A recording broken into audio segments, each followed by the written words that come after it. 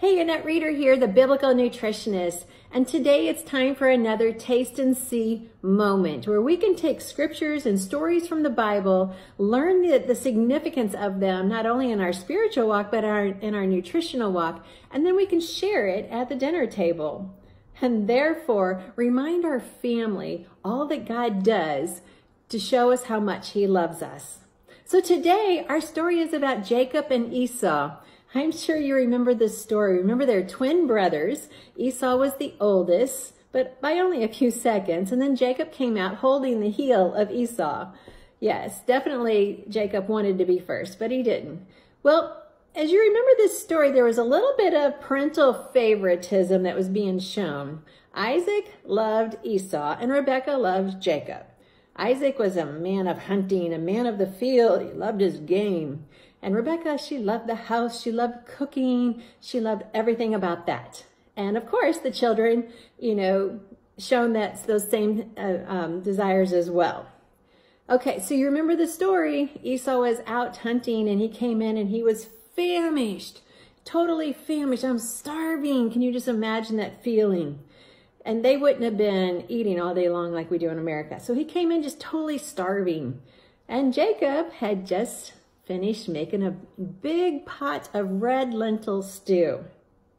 So Jacob, being the younger one, says to Esau, and I'm just paraphrasing, I'm not quoting, but he says to Esau, sell me your birthright and I'll give you this pot of stew. Well, Esau's like, well, what good is a birthright when I'm starving? I'm totally starving. And so they made the covenant. They exchanged their gifts. And so what we have here is Jacob made this big pot of lentil stew. He made him a loaf of bread. And Esau said, sure, you can have my birthright. What good is it for me anyway? And God changed the heart of Esau at that moment, because it says in Scripture that Esau despised his birthright. You can look this up in Genesis 20, 25 and 26. Okay, here's our takeaway from this story. And this is what I want you to get from this. What are we giving away today that is valuable for something that's worth very little?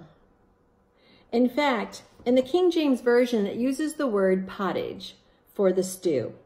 And pottage has become familiar, has become known as a word that means, it's become a metaphor to describe giving away something of value in exchange for something very little. So something of value for something very little. So let's think about this. So next time you serve lentils at the dinner table, and lentils are such an amazing food, which I seem to say that about all foods that God created, but it's true.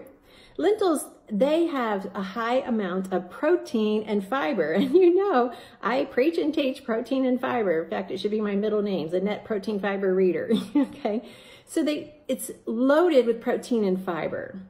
It also has different vitamins and minerals such as potassium, folate, several of your B vitamins, B as in be happy. It has magnesium, manganese, iron, vitamin A, calcium, phosphorus.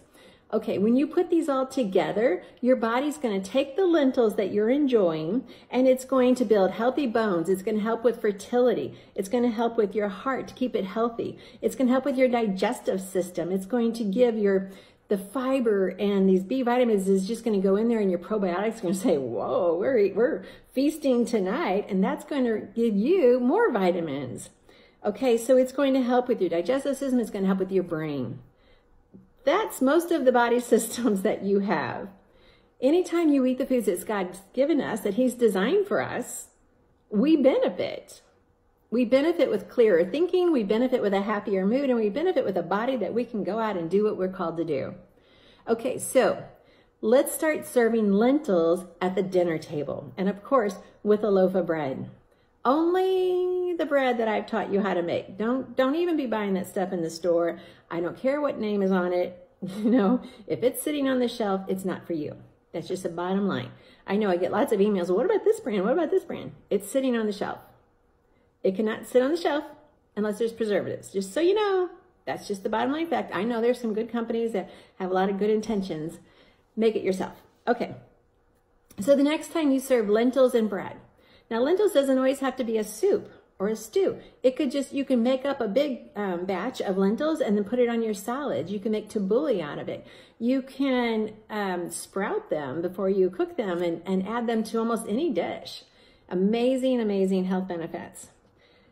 Okay, so when you serve the lentils and you serve the bread at your dinner table, remember this is another one of those taste and see moments where you can share a story straight from scripture about how Esau was willing to trade something of great value for something of very little. Today, we have people who are giving away their marriages for a little bit of adultery. We have people who are giving away their marriages because they're hooked on pornography. We have women who are giving away their future for an abortion. I realize these are very sensitive topics, and I am not saying these lightly. But each one of these decisions is breaking apart what God has designed. And anytime we break apart what God has designed, it's going to hurt. And it can hurt for a long time until we go back to God and receive the healing that he has for us. And that's the good news. He has healing.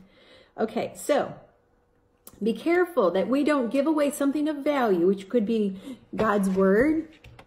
Don't give away God's word for something man is trying to teach you otherwise. Don't give away God's foods, the foods that he's created for your goodness. I have an avocado here, getting ready for the next video.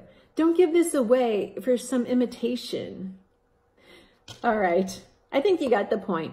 Thank you for joining me for today's Taste and See moment. Share the stories at the dinner table so that your children can be firm in their foundation of understanding how God works. God gives us the valuable, and man tries to make it little. Thank you for joining me on NetReader. Be sure you're subscribing to this station and you've checked out the book, Treasures of Healthy Living Bible Study, and you are following all of these videos. These videos are for you. I'm a NetReader, the biblical nutritionist. I'm on mission to keep you on mission.